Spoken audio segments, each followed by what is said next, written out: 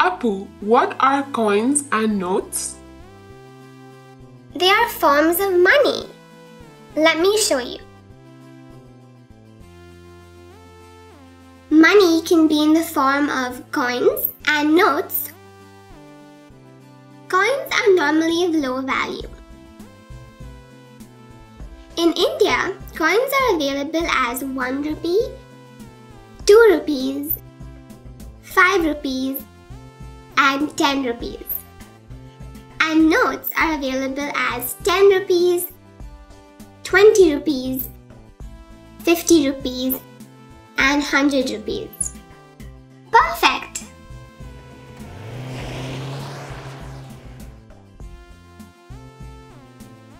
We do not have coins for paise, but we get this during calculations.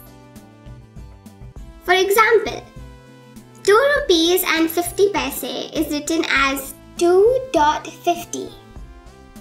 This is the symbol used for rupees. While writing, rupees and paise are separated by a dot. 10 rupees and 35 paise is written as 10.35. 40 rupees and 80 paise is written as 40.80.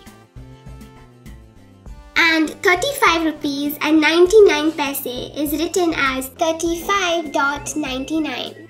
You are really learning a lot.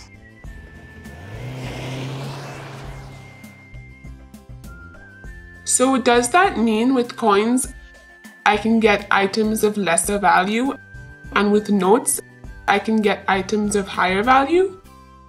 Yes, that's right.